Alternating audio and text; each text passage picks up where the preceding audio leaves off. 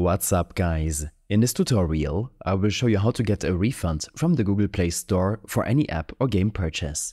This should be quite an easy tutorial. For more information, click on the first link in the description below. Sometimes, after making a purchase on the Google Play Store, you might find that the app or game doesn't meet your expectations. Or maybe it's not functioning as advertised. Maybe it's buggy, or it doesn't deliver the value you were hoping for.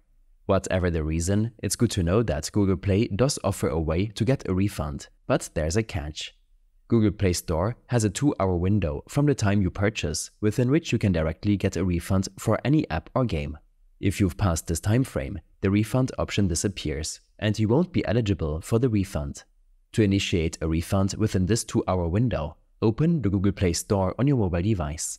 Use the search bar at the top of the screen to find the app or game you've purchased and want to refund.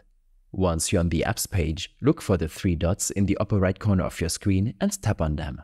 A drop-down menu will appear. If you're eligible for a refund, you will see an option to refund the app here. Tap on it. Google Play will then ask you to confirm that you want to uninstall the app and refund your purchase. Follow through with the process and the app will be uninstalled from your device and a refund will be issued. The refund typically goes back to the payment method you used to make the purchase. You'll receive confirmation of the refund via email and the funds should be returned to your account shortly. These steps and more information will be available in my extensive guide linked in the description below.